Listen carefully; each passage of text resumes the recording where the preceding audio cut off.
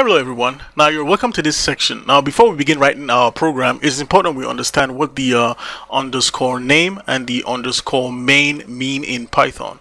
Well, basically the name variable is used to get the name of the script, and it's used to check if your script is working directly, is being run directly, or is being imported.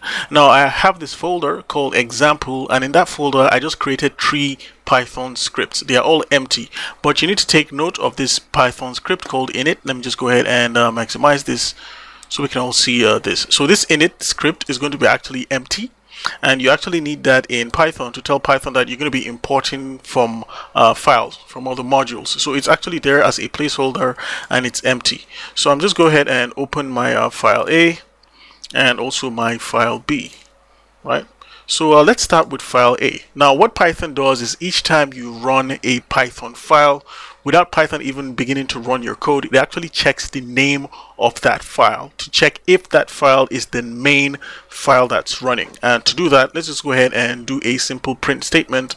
Let's just go ahead and say print, and I'll use an F string just for string formatting, and I'll just say pass this as a variable, and I'll say underscore underscore name underscore underscore, and just right here I'm just going to say file name and see what output we're going to get. So if we run this, file name is set to main.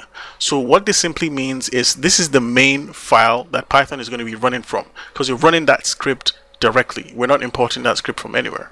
And we can actually do the same. Let's just go ahead and copy this code. We can actually do the same with our file underscore B, because this is our file underscore B. Let's just go ahead and paste this, and we actually can get this, and it says the file name here is main. So each time you're running and building a Python script and you're running that file directly without importing that file, Python sets the file name to be equal to main, such that whenever you're using this file, you know that that's the main file you're using.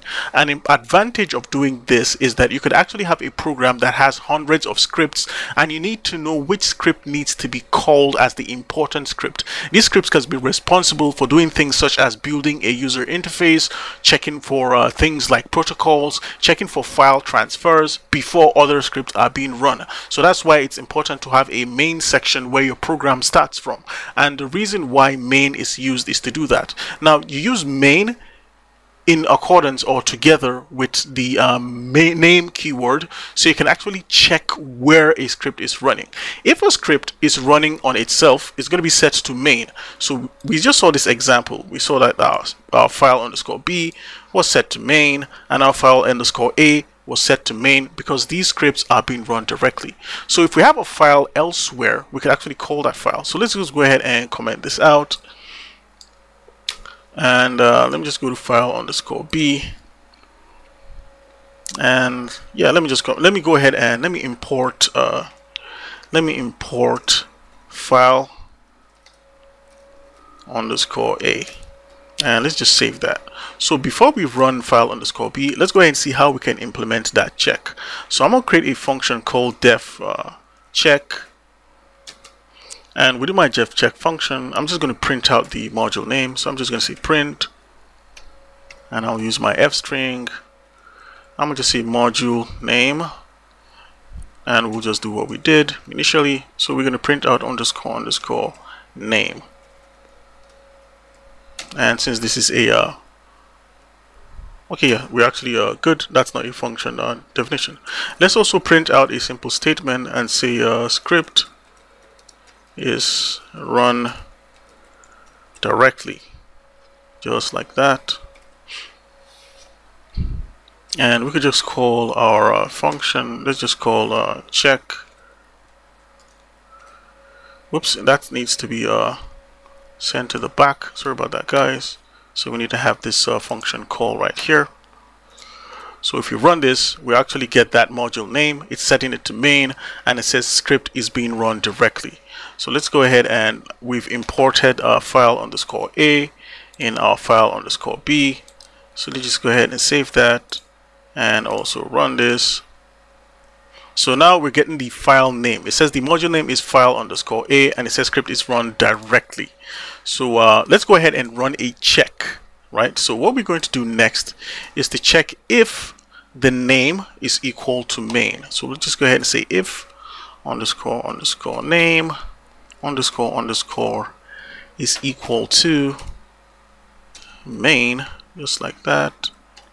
And let's not forget our double underscores, or else we run into some serious issues. So now what we're going to do is to just call these this check script. So we're checking to see if this is run directly. So let's just go ahead and run this guy like that. So it says module is name main, and it's being run directly.